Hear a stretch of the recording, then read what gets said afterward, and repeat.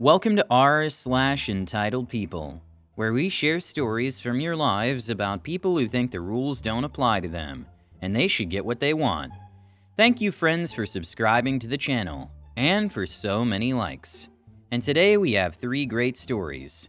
So subscribe, hit the like button, and let's begin. The first story, The Manager's Deception, Outwitting the Entitled Karen for a Last-Minute Passport Drama. The second story, A Doctor's Unconventional Christmas Present Empowers Office Staff to Fire Rude Patients. The third story, When these geniuses fired the wrong people, the company was swallowed up in chaos. The first story is, Ma'am, I am the manager. For some context, the place I used to work at was in the city, near Broadway and the Empire State Building, a very tourist-heavy area. My job dealt with important documents, fingerprints, visas, expedited information, and other boring crap. We usually had big-shot clients, celebrities, athletes of all kinds, and city elites show up for our services. Most of them are pretty entitled, and with good reason.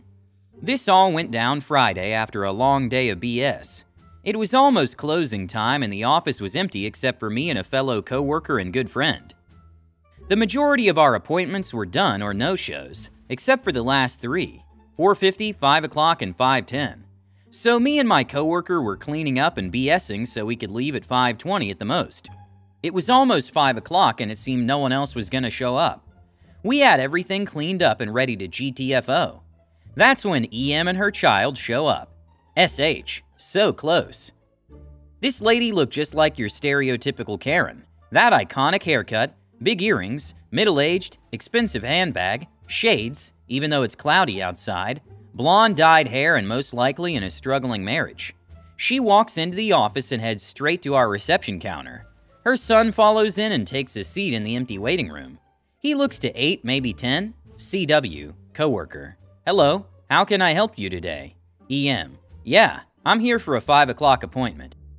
CW. Sure, I'm just gonna need to see your ID and your method of payment. And may I ask, what are you here for? We knew there was only one 5 o'clock appointment, but we still ask for IDs just to be safe. And we also ask our clients what they're here for, since we only have their name and appointment time. They have to let us know what they need to get done. EM hands over her ID and credit card. I don't know what I'm here for. My boss made the appointment for me and said just to show up on time. CW confirms that she's the legit 5 o'clock client. Sorry, ma'am, I can't really help you if you don't know what you're here for. What job is it for? This happens far too often for my liking. People showing up with appointments they scheduled and planned after a 2-month waiting list, only to show up and not know what it's for. It basically turns into a detective game of us trying to figure out what they need. If not, they risk paying for the wrong service and having to come back again. EM. I don't know, sheesh. Aren't you guys supposed to know? I'm probably here for my visa to Israel. CW. Probably. Why don't you call your boss and ask? EM rolls her eyes and pulls out her phone. During this time, I look at her ID and her credit card. It's one of those black Azure cards big shots have, made out of real metal and SH. She's obviously rolling in serious dough.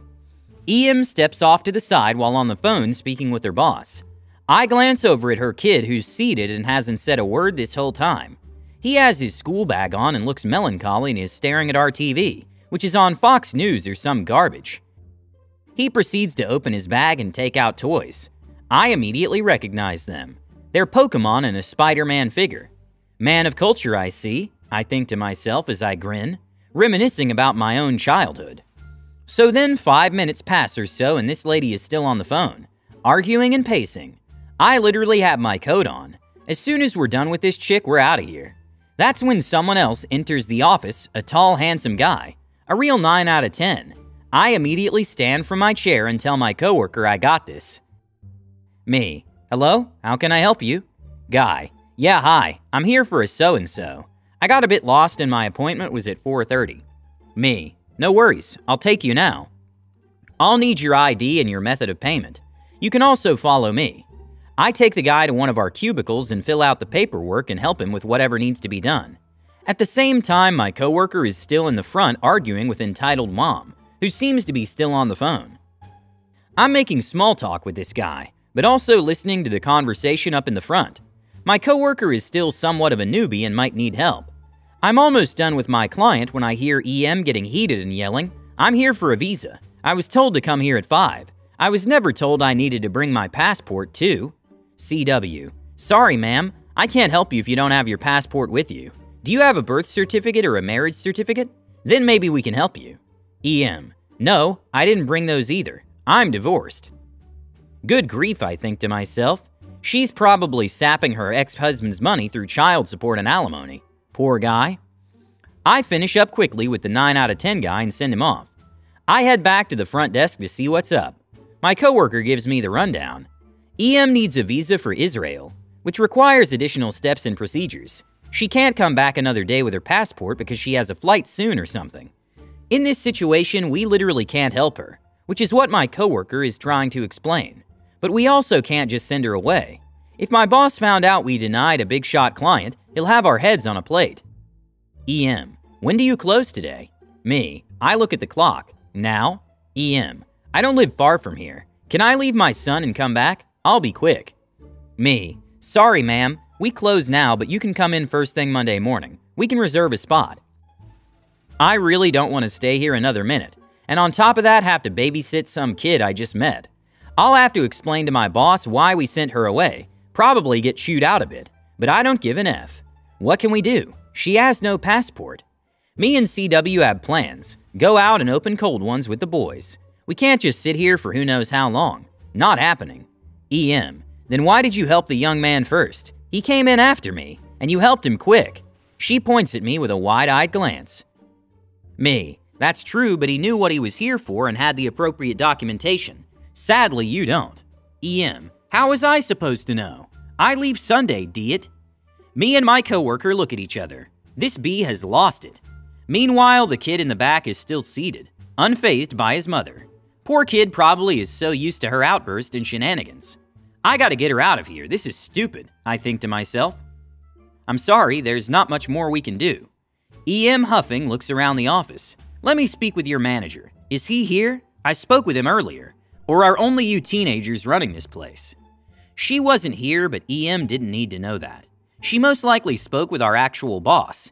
He usually gets in personal contact with money-bag clients, probably to grease his hands. I look over at my coworker with a grin. He looks at me confused. Me: "Ma'am, I am the manager." My coworker and I had a serious poker face. He knew I was full of SH. I wasn't even the assistant manager. The EM scans me up and down. I thought she was going to call out my bluff, but she didn't. EM: "Give me my things, I'm leaving." She collected her stuff and called her son over, who put his Pokemon away and stood by the door. We handed back her things and she spun around in a huff and walked away, only to turn around and grab her Starbucks coffee she had forgotten. EM: "I'm going to give this place a horrible review." Me: "Have a good evening, ma'am. You're always welcome back." Sure enough, not long after, she gave us a poor review on Yelp. The second story is, a doctor's best Christmas present to his office staff: fire a patient who is rude to you. Several years ago, I was chief operating officer of a mid-sized acute care hospital in a prosperous suburb of a major metropolitan area in the deep south of the USA. I am now retired. One of the things you have to do when you're in the hospital management biz is to schmooze with the doctors. So for 30 to 60 minutes a day, I would hang around the doctor's private dining room or other places where they would go when they needed a break and listen to what they had to say. Doctors like to talk about themselves, so my opinion was rarely requested and even more rarely provided. Some were good docs, some were bad. But one that stood out was a board-certified internist who I'll call Dr. G. Dr. G was 60-plus years old, fiercely independent, and was one of the few solo doctors who admitted patients to our hospital. Most of our doctors were in large multi-specialty group practices. Not him, he was by himself. Dr. G had more business than he could handle. Not only did he have a huge patient base because he'd been practicing for decades, he was a D-good doctor. So many of the hospital's other doctors referred a constant stream of patients to him. Dr. G didn't need money. His wife was an anesthesiologist. They already had a huge house, an equally huge vacation house, several cars, and no debt. Their children were grown. He never told me how much retirement money they had, but he hinted that it was a buttload of stocks and mutual funds. He was working because he wanted to, not because he had to. His office was only open 4 days a week, Monday through Thursday. He had hired twice the number of nurses, bookkeepers, secretaries, etc. that he needed to run it, so nobody was overworked or overstressed. One day during the Christmas season, the docs were sitting around the private dining room talking about what they were giving their office staffs for Christmas. The gifts ranged from tacky, new office uniforms, to useless, prepaid detail at a local car wash for the cars of nurses and secretaries who were paid so poorly that they all drove rust buckets, to practical and thoughtful, gift certificates to discount chain stores. Everyone had to admit, however, that Dr. G's Christmas gift was the best. Even though he gave each employee a certificate that was in the low 4 figures, that was not his best gift, not by a long shot. It was Dr. G's other gift that got everyone's attention. Every Christmas, each one of his office employees got to fire one patient, no questions asked. It did not matter who the patient was or what they had done to the employee, they were out. The employee didn't even have to say why, although they usually enjoyed making sure the rest of the staff and Dr. G all knew why. There were some limitations and exceptions. For example, if the patient was in the middle of a crisis where continuity of care was essential, such as during or shortly after hospitalization, Dr. G promised the employee a rain check that the patient would be fired as soon as it could be done without compromising their medical treatment. Also, a patient could never be fired if they were terminally ill. I think there might have been a few other exceptions, such as patients with severe dementia. I just can't recall them all. The staff understood that they could not fire patients who were so sick that they couldn't keep themselves from behaving the way that they did. They could only fire patients who were capable of acting like decent human beings, but chose to be a-holes. This was never a problem because there were always plenty of those. When a patient was fired, Dr. G would send a polite personal letter to the patient, informing them that he is limiting his practice, and they were no longer within the scope of the patients that he would treat.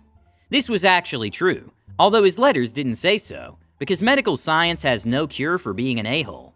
His office would be glad to forward a copy of the patient's medical records to any other doctor's office, free of charge. He did not suggest any other doctor because, after all, these were bad patients. If the patient had a small balance on their bill, Dr. G's letter would tell the patient that he was writing it off.